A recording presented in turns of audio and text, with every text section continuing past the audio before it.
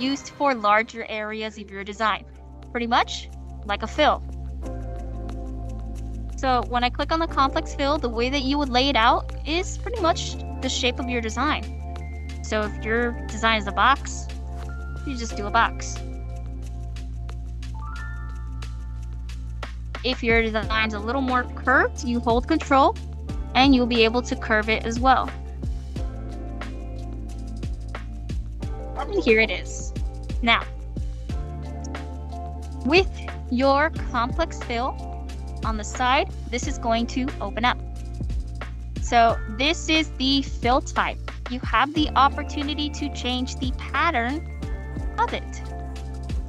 Now the fill type is standard, but the pattern, if you were to click on the drop down arrow, you have the opportunity to change it to different patterns. So it defaults to tatami.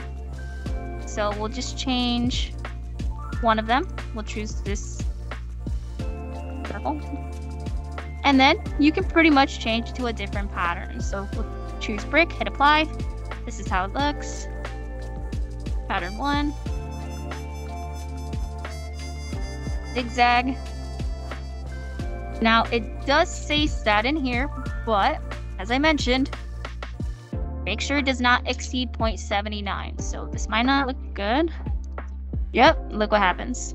So overall, if you're using a complex fill, I do not recommend for you to switch it to a satin because most likely it is way over 0.79.